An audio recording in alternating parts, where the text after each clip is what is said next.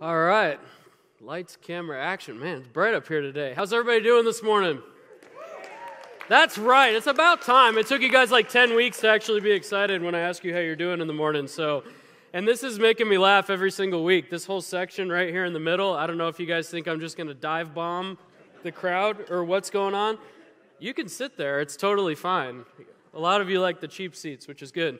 Hey, my name is Michael Stahl. I'm the lead pastor here. If this is your very, very first time at Salt Church, I just want to say welcome. I'm super glad you're here. I'm honored that you'd spend an hour with us this morning. Hey, I'm really excited about today. We get to start our first sermon series where we're walking through a book of the Bible. So as you just saw in that 1-minute intro video, we're starting this series called Centered. So if you have your Bible, today we're going to be in Colossians 1. But if you have one of these cool little things in your Bible, because Bibles are awesome, they come with bookmarks, just throw that thing in Colossians, because we are going to be in Colossians for the next 12 weeks, not Easter. We'll talk about the resurrection. But the next 12 weeks will be in the book of Colossians. If you're like, dude, Colossians has 4 chapters, it's going to take us 12 weeks, welcome to Salt Church. That's how we're going to roll. So hey, I wanted to just mention one thing. One thing really quickly is our groups. So groups are kicking off here. Wait, let me go back. Go back to groups.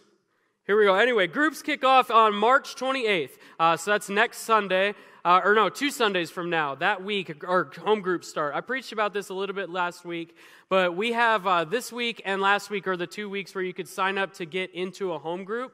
So when you walk out, you'll see tables at the in the lobby. There's 10 groups, but one of them filled up this week, which is in Verrado. If you just started coming here, you've led a group in the past, we need more groups in Verrado. We have a ton of people from Verrado that come to church here, and our 2 Verrado groups are completely full. But if you don't live in Verrado, good for you. You can still go sign up for a group. There's a ton of them in Surprise. If you live in like the Avondale area, there's a group out there. We also have a group that meets in Pebble Creek. That's a specialty group that is actually ministers. I know it's very specific. It ministers to women whose husbands have Alzheimer's or dementia. So we just want to care for people in groups. If you didn't sign up last week, you can sign up this week. So go out there when service is all over. Granted, I'm not up here for the next 45 minutes. We'll be good to go. So that's groups. Sign up. They're going to be awesome. So back to our series. So Centered. Study through the book of Colossians. Colossians is one of my favorite books in Scripture. Colossians is a very interesting book because it really goes all over the place. So you'll get to see over the next 12 weeks, I'll get to preach about all kinds of awesome things. So one of the commentators that I read, his name's J.B. Lightfoot, he said this about Colossae, where Paul wrote this book. He said, Colossae was the least important church to which any epistle of St. Paul was addressed. Like of all the churches Paul wrote letters to, Colossae was the least important of all the churches. So you're probably sitting there like, well then, Michael, why are we studying it? Why is that the first book that we're walking through? It's because the book of Colossians is extremely applicable to us as believers today. So just some background on the book. There's a lot of controversy of when it was written, even who it was written by. I believe it was written by the Apostle Paul around the year 60 A.D., So a fun fact is an earthquake completely destroyed Colossae in what a lot of scholars think about 62. So this letter gets written, and it's written by Paul, and when Paul writes it, he's in prison in Rome. And Paul, if you know anything about him, he's in prison all the time. So he's writing this letter. This is considered one of the prison epistles. So in order to understand the book of Colossians, we have to do a little bit of background on understanding the context of where this book was written, and that's in Rome. So just to give you a little bit of a background on Rome, in case you're not a scholar, Rome is massive, okay? So at its peak, in its pinnacle, Rome was 3.1 million square miles. So some nerdy person decided to take like Rome and put it over the United States. So you could see it would stretch all the way up from like where Alaska is down to like Cuba and Cancun, where a lot of you have gone on vacation before, not me.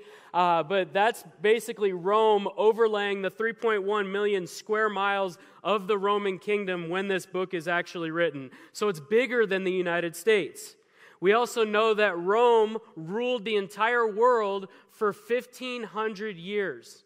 Okay, that's a really, really long time. On 4th of July of this year, the United States turns 245 years old, and we think our country's old. Rome ruled over the entire world for 1,500 years.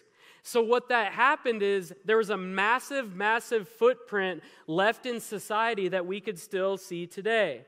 One of those was the Roman roads. So the roads that were built all throughout Rome, very, very advanced road system. And if you do like a Google image search, there's a ton of images where these roads are still up there today. And it kind of made me laugh because if you come to this church, a lot of you are driving down like some of these roads like Bethany Home or Perryville or Camelback. They're constantly under construction, right? I drive a truck and I'm just like bumping up and down with my groceries in the back. We got Romans built these roads that are still there today. Like the city of Buckeye and Waddell could learn a few things. But the Roman roads were very advanced. This is like a subway map of how the Roman roads actually work. So you'll see on like the top left of the screen, that would be like England, and then the bottom right is about India.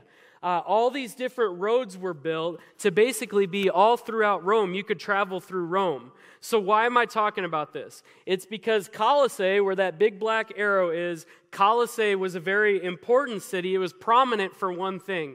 It just happened to be like on a crossway to get to two bigger cities, Ephesus and Sardis. So Ephesus, the book of Ephesians, and then Sardis, there was no book of Sardesians or whatever. Okay? So that's where the Colossae was right on that route. So what does that mean? It means that it was on a massive travel route that most people went through, and that led to a belief that we would consider what's called syncretism. Okay? So I know that's a big word. But what syncretism is what happened there was a blend of all kinds of different cultures. So sorry, I give a sports reference every single week. This is what I'll relate it to. I had season tickets to the Arizona Cardinals with my dad since I was like a little boy. Okay, I'm a massive Arizona Cardinal fan. But it would never cease to amaze me every single Sunday afternoon when it's 125 degrees in Sun Devil Stadium, we're playing like the Carolina Panthers. And there's all kinds of people from North Carolina that decided to come to the Cardinals game. Now we play the Cowboys or the Raiders or, God forbid, the Seahawks. All their fans infiltrate our stadium. So what's Arizona? It's a transient city. That's you go to a Diamondbacks game. Unfortunately, there's a bunch of Dodger fans in there. It's a transient city. That's exactly how Colossae was. There was all kinds of stuff going throughout Colossae. It led to syncretism, but not in a sports sense. It was more in a religious sense because of the Roman roads. So this church at Colossae was a young church. It wasn't more than a couple years old, and people in the church were most likely brand new converts to Christianity. And now all of a sudden they're being taught false teaching that you need something other than the gospel of Jesus Christ in order to be filled or in order to be fulfilled. And there was widespread argument on what the false teaching actually was. And no commentator can really nail it down what it is. It's just the fact is it was a mix of all kinds of different thought patterns, religions, philosophies of the day. So practically how it worked out in that church is you could just be a member of the church and your next door neighbor practices some sort of like Jewish mysticism. Another neighbor might be into angel worship. Another one of your neighbors might not believe anything. Another one of your neighbors might be hardcore Jewish and follow to like the letter of the law. There was all kinds of thoughts being passed to the believers at this church, and it was starting to confuse them because it was false teaching. So Colossae as a city, while it wasn't really prominent, it was complex. There were a lot of religious, philosophical, and cultural movements that were constantly happening, and all those things were jostling for the attention of the believers in this church. So the point of the poisoning going on in the Colossian church is that these false teachers were telling the people that there's a certain level of fulfillment that they cannot get to just by worshiping Jesus Christ. So the main verse, the key verse in all 4 chapters of Colossians is Colossians 2, 6, and 7. It says, "Therefore, as you receive Christ the Lord, so walk in him, rooted and built up in him and established in the faith, just as you were taught, abounding in thanksgiving. So when Paul is in a Roman prison and he's made aware of all this, he then writes the letter of Colossians to be sent to the church at Colossae in order to confront the false teachers that what they're teaching is actually incorrect, but also to give the believers at the church practical handles on how to actually fend off the garbage beliefs that were infiltrating that church. So again, if you're in your Bibles, Colossians 1, we're going to start here in verse 1 this morning. Paul says, Paul, an apostle of Christ Jesus by the will of God, and Timothy, our brother, to the saints and faithful brothers in Christ at Colossae, grace to you and peace from God our Father. So if you're new to church or you just happen to be unfamiliar with the Bible, don't worry, this is a letter. So it's just like a letter that we would read today, except for the introductions at the very beginning. The authors at the very beginning, not like how we would write a letter now, where sincerely Michael or whatever. Paul is indicating at the very beginning of this letter who's writing the letter. And it's Paul. Okay, Paul, bigwig in the church, started all these churches. It's not just some random guy writing this letter in prison. Paul identifies himself that I'm an apostle of Christ Jesus. I'm a man with authority to speak to the church. I'm an apostle. And how does he have that authority? He has it by or through the will of God. That from the beginning of time, it was the will of God that Paul would be so ordained to speak to the church at Colossae. That Paul was ordained to carry out God's redemptive plan at this church from the beginning of time through the will of God. But it's not just Paul, it's Timothy as well. Timothy, who says is his brother, or the church's brother. So this is one of 6 books that Paul wrote, where Paul writes it along with Timothy. So Timothy's probably hanging out next to him in prison. Some people even think Timothy actually wrote the book, and Paul just told him what to write. But Timothy is Paul's best friend. Timothy is Paul's travel companion. Timothy was Paul's ride or die dude, okay? And who are they writing this letter to? They're writing it to the saints and the faithful brothers in Christ at Colossae. So you see, Paul, he categorizes his audience as 2 things. He calls them saints, not like New Orleans saints, but he calls them saints. Well, we're saints back in that day, not even like a Catholic saint. A saint, the Greek word is hagios. A saint was somebody who would be set apart. So a Christian would be called a saint. And also, these people are not just saints, but they're also faithful. So remember the syncretism that was creeping into the church. He's writing this to the people who are staying faithful to the gospel of Jesus Christ, not the ones that are getting thrown off by the false teaching. But you also see how the audience defines themselves. They have 2 different labels. They are first and foremost in Christ. So you'll see that's a theme all throughout Paul's writing, union in Christ. And you see the term in Christ, it's over 40 different times in the letters of Paul. And it's meant to communicate that the fact that his audience are Christians and they're no longer bound by sin, so they're no longer in our first father Adam, they're now in Christ, they consider themselves Christians, they're washed and clean in Christ. Not only are they in Christ, but they're in Colossae, so that's where they live. It's a church, and Paul's writing this letter to Christians. That is very important to always understand. In verse 3, it says, we, that's Paul and Timothy, always thank God, the Father of our Lord Jesus Christ, when we pray for you.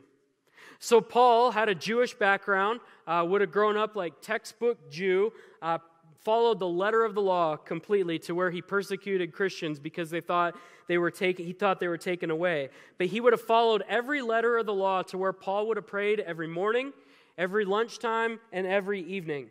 So when Paul says that he always thanks God, Paul's saying, I have a very healthy prayer life where regularly throughout the day, Paul is giving thanks to the Lord for this church. And that prayerful mindset led him to a mindset of thankfulness. He had thankfulness because he's probably sitting there in prison hearing of what's going on at this church, and he's thankful to God that these people are staying faithful to what God would have them for. Verse 4, he says, "Since we heard of your faith in Christ Jesus and of the love that you have for all the saints, because of the hope laid up for you in heaven, of this you have heard before in the word of truth, the gospel." So we see this church in Colossae, they practice three main virtues of the Christian faith, right? They practice faith, they practice hope, and they practice love. The exact order is faith, love, and hope. And it's faith, but it's not just a blind faith. It's what? It's faith in Christ Jesus. It's actual faith in what Jesus Christ did on the cross. It's this vertical relationship with God. And that vertical relationship then leads to a horizontal love that Paul mentions. And it's not just a blind love that extends to people with no meaning. This love was for all the saints, all the fellow Christians, all the Christians who came passing by on that road through Colossae. That's who Paul's saying that they loved. Because of their vertical love for Christ, they were able to have love for the people in and around them, even the people who may have disagreed with them. And because of their faith in Christ, because of their love for one another, they're able to lay up hope for the future in heaven. So that term laid up is basically, it's the same Greek word that would be taught of like taking a coin and putting it in a piggy bank. Like setting it aside, knowing that one day you're going to get it, but right now you don't really have much access to it. So it's putting a coin away for safekeeping. It's laying up those things in heaven, which is what I want to talk about this morning. So where did they hear of this laying up of hope? They heard it through the gospel. They heard it through the gospel of Jesus Christ, what the word of truth, which verse 6 says, has come to you, as indeed in the whole world it is bearing fruit and increasing, as it also does among you, since the day you heard it and understood the grace of God in truth, just as you learned it from Epaphras, our beloved fellow servant. He is a faithful minister of Christ on your behalf and has made known to us your love in the Spirit. So now Paul shifts from the message, the gospel, to who the actual messenger is. And the cat starts to get a little bit out of the bag that Paul wasn't really the guy who planted this church at Colossae. A lot of people think that Paul never even walked through the city of Colossae, yet Paul's writing this letter. It's Epaphras that planted the church. But doesn't that make it amazing to think that like Paul just said, like, I sit here every day and I pray for you. And I'm thankful for you. Paul is amazing because he thanks God for the people, he prays for the people he has no relationship with, nor has he ever even known. Paul cares about this church that was actually planted by somebody completely other than him. And as we see all throughout Paul's letters, he prays for, cares for, gives thanks for his people frequently. Paul's an awesome, awesome pastor. And that even extends to people he hasn't met. These people just happen to be a larger part of the scope of his ministry. So Paul, right away in the greeting of this letter, he's trying to bring to mind or remind the church of what their foundation is. And the foundation is what Epaphras clearly preached to them. It was a message of hope. And Paul's just trying to get across to the point to the people, like, no matter what you hear, you need to go back down on what this foundation is, which is hope. Remember verse 5, the hope that is laid up for them, the hope that's brought up to them in heaven. Think about it, like put yourself in the shoes of that Colossian church. It had challenges. And it's not like it was an established church. You know, I can relate to that. This church right here is 10 weeks old. The church at Colossae was relatively new, and there's all kinds of viewpoints coming into this church trying to thwart the mission and message of Jesus Christ. And what you started to see is there were members of the church that started to listen to the noise around them. They started to believe those things around them. And the noise that you need other things in order to worship Jesus than just simply Jesus himself. So what we're going to see over the next 3 months is that this church has a ton of parallels to what our church has today. We shouldn't always read scripture like, what does this mean for me? We need to realize, like, what does this mean for the people it was written to? But it is staggering to read through the book of Colossians and start to see the parallels between a church that was in 60 AD versus a church that's sitting here in 2021. So I want to remind you all this morning that just like Paul reminded them in the greeting of this letter, that you have already received the true Word of God. Like this Bible that we hold, the 66 books of the Bible, is the true Word of God. You do not need to look any further than this book in order to feel fulfilled or in order to feel full. So I'll just start with the Christians in this room. Like, we need to be spending our time more focused on what actually matters in this life. I think a lot of you would agree with me that you walk out of here at 11 o'clock or 11:30 or whatever time you leave here, noon, there's noise that starts to hit you in all kinds of different directions. Unless you just sit in your room all day with your phone off. You hear all kinds of different opinions on what we need to think. I want to encourage you, if you're a Christian, to set your mind on things that are actually things that are worthwhile. Later on in this book, we're going to encounter one of those cute verses that you get to put on a nice little sign in your house, right? Set your mind on things that are above, not on things that are on the earth. But I was reading this text and I started to think to myself, do we really, as Christians, do we really lay up our hope for the future? Do we treat our day more like it's a debit card or a savings account? I say that to say this. We spend so much time immersing ourselves in things that won't mean anything in just a couple of years, let alone when we die. We waste our time with things that don't matter. We numb our minds with entertainment to just simply get us through the storm that is life. So this week's been an interesting week for me. There's been a lot going on.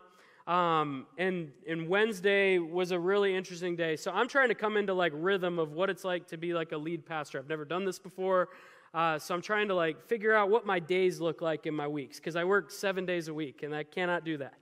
So I use Mondays and Wednesdays to just meet with people. If people want to meet with me, Monday and Wednesday is a good time to do it. So here's what happened to me on Wednesday, okay? I woke up and I am like the ultimate coffee snob. You just need to know that about me really quick. I have a $700 espresso, not a Nespresso machine. Okay, that's cheating. I have an espresso machine in my house that I actually pull my own shots with every single morning. So every single morning I make my wife either an Americano or a latte. Then I do 4 shots of dark bean espresso over ice. Okay, every single morning without fail. That's exactly what I do. Dark beans, none of the weak, light stuff, okay? Dark beans. And I know light beans have more caffeine. Don't come at me with that. So Wednesday, I wake up. It's like 6 in the morning. I have 4 shots of espresso. I then go to a meeting with somebody at 1:30 at Starbucks. I cannot drink like black coffee from Starbucks. It's disgusting. No offense if you like it. So I got vanilla sweet cream cold brew. Okay, that comes with like 4 more shots of espresso. Wednesday night, my wife and I go over to somebody's house for dinner. I have iced tea. Okay, so I'm like heavily caffeinated all day on Wednesday. So here's what happens. I go to bed just fine. It's like 10:30, go to bed, laying in my bed. We've had a baby monitor in our room for now 6 years, okay? And this baby monitor has gone off every night for 6 years. So without fail, my little baby girl, my little princess, Quinn, it is 1:30 in the morning and she just starts screaming, okay? So what ends up happening? My wife gets out of bed. Okay, that's just how it works in my house. She goes and gets Quinn back to sleep, but then all my caffeine from that whole day on Wednesday starts to kick in. So what am I doing? It's like 2 in the morning, and I am laying there like wide awake in my bed, thinking of like you all, thinking of all of this. My mind will go a mile a minute when I wake up. So now I keep checking my phone. It's 2:15. It's 2:30. I'm not going to be able to go back to bed. And finally, my wife like leans over. She's like, "Why are you on Twitter?" I'm like, "I can't sleep. I don't know what to do." And I said, "I'm going to go downstairs and I'm just going to read." And she's like, "At 2:30 in the morning?" I was like, "Yeah, I don't know. Maybe it'll put me back to sleep. I'll get like a theology book. I don't know what will end up happening." So I go downstairs, and for the next 3 hours, I read. I read from literally 2:30 in the morning to 5:30 in the morning. And you'll hear me say things all the time like, look for the things in your life that stir up your affection for Jesus. One of those things for me is like when I read. It doesn't even have to be like a Christian book. For some reason, when I read, I feel close to the Lord. So for 3 hours that morning, I read. And it was really weird because I was obviously reading a theological book. and it just started to really like stir my affections for Christ on Thursday morning. And it started to happen all throughout the day. I started to notice, like, I'm dead tired. I've been up for, like, ever. I'm running on 3 hours of sleep. But what I started to see is that centering myself with the Lord in the very, like, middle of the night, basically, I started to have one of those days as a pastor where you get down to write your sermon and things are just coming to your mind. That things are coming to your mind on like who in your church needs prayer, who needs care, who do you need to connect with. All these different things where Thursday I was dead tired, but I felt like I was firing on all cylinders. Why? It's because for most of the day I was just reading. I was setting my mind on heavenly things. I was even so awesome at it that my wife left the house on Thursday. I was reading in the timeouts of Suns games, okay? So I was like really killing it on Thursday. But here's my point. I love days like that, but days like that don't come very often. And I think a lot of you would agree with that. I think a lot of times, like, I get down, I'll write my sermon, I write a few things down, and then I'll check Twitter to see what's going on. You know, we get distracted. That's us as people. We get distracted by the millions of different things around us that can distract us. We pay attention to all the noise. Like, look around next time you're at a stoplight. You'll just be stopped and look at everybody. Most people, when they get to a stoplight, what do? They pull their phone out and check social media on their phone because we can't handle like a 30-second stoplight without seeing what's going on. We're distracted. Like, a lot of us can't stop. And what happens is that in the balance of our days, we end up spending 10 minutes, if we're lucky, with God, and then hours on end with the things of this world.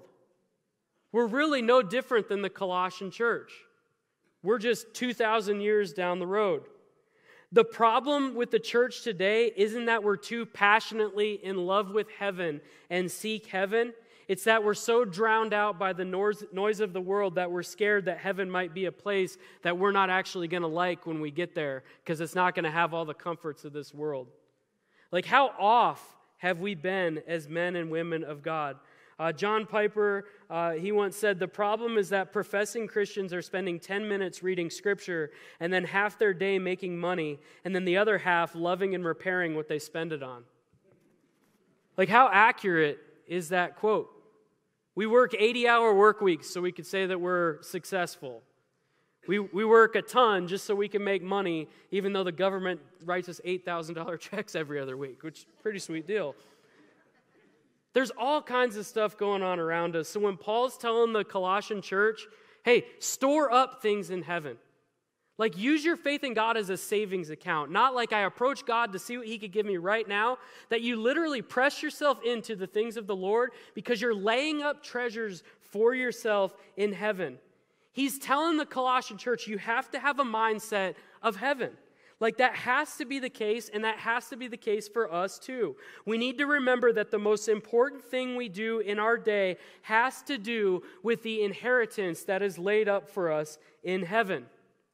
1 Peter 1 calls that inheritance something that's imperishable, it's undefiled, it's unfading, it's kept in heaven, and it's being guarded by God's power through faith. So I know I'm like super type A personality, okay? I track the mileage of my truck on a spreadsheet. I'm not kidding. What does your day look like? Think about it. Like, from the minute you wake up to the minute you go to bed, what does your day look like? Do you actually have some sort of plan before the day starts of when you'll actually spend time with the Lord?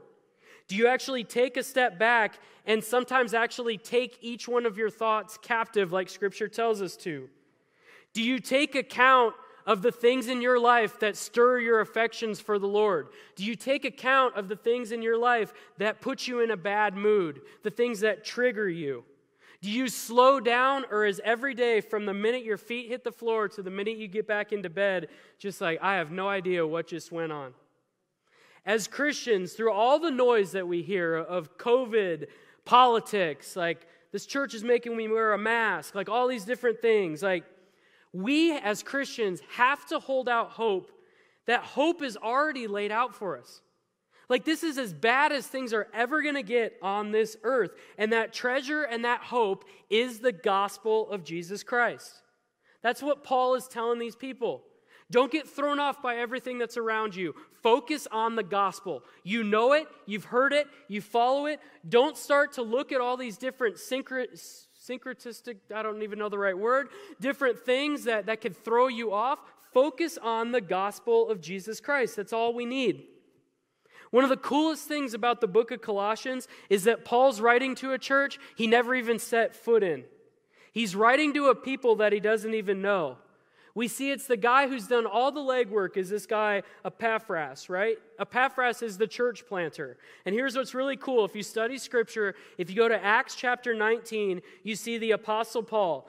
In a 3-year period, he spent in the city of Ephesus, which was 120 miles away from Colossae.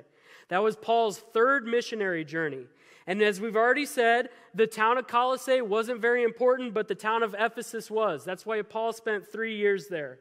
It was a bustling city. It was a commercial center where everybody would go. And Acts 19:10 tells us that this, and that's Paul sharing the gospel in and around the synagogue, continued for 2 years, so that all the residents of Asia heard the word of the Lord, both Jews and Greeks. Now remember how big Rome is. Basically, from England to India, in 2 years, the gospel was spread to all the residents of Asia.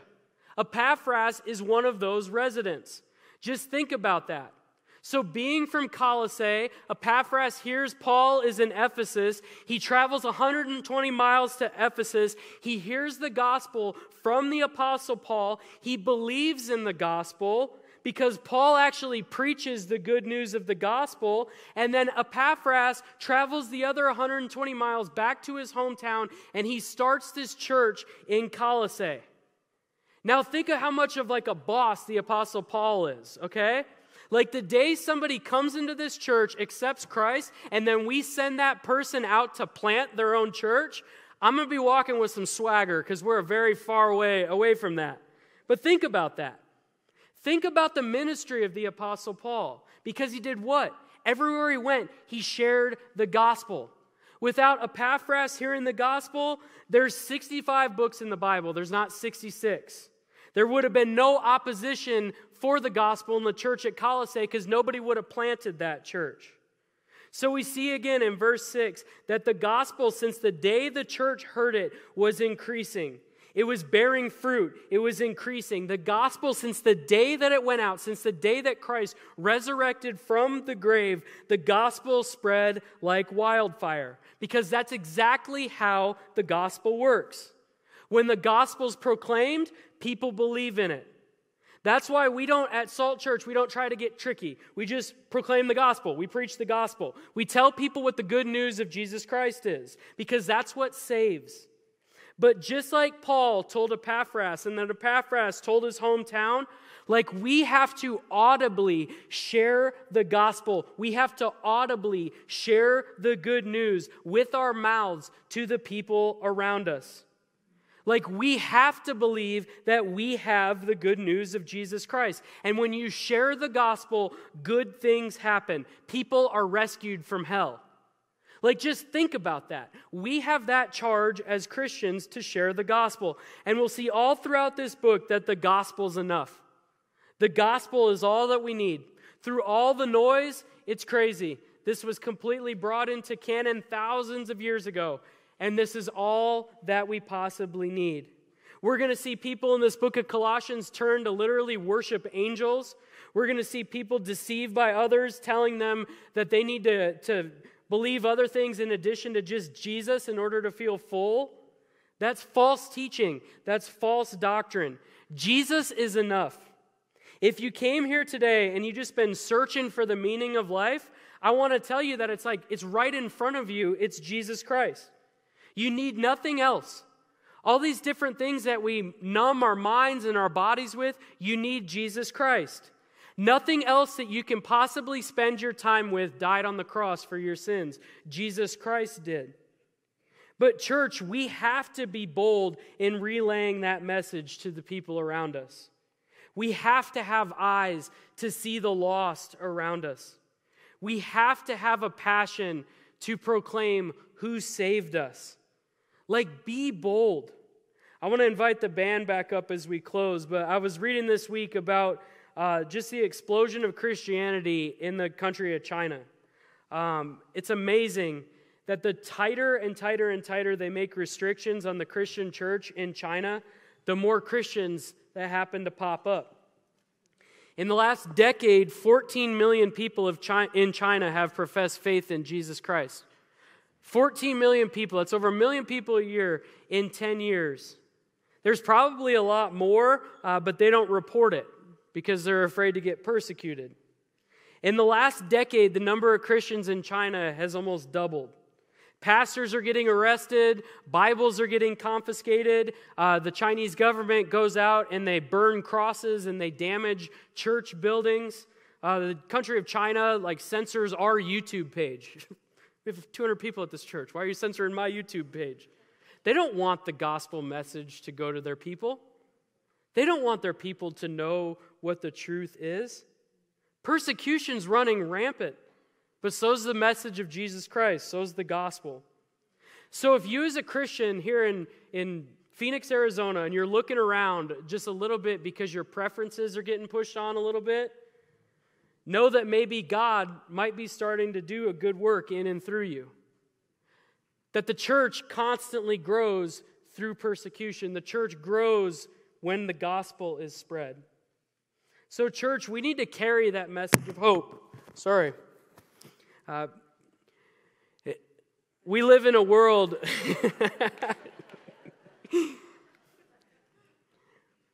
that desperately needs to hear it.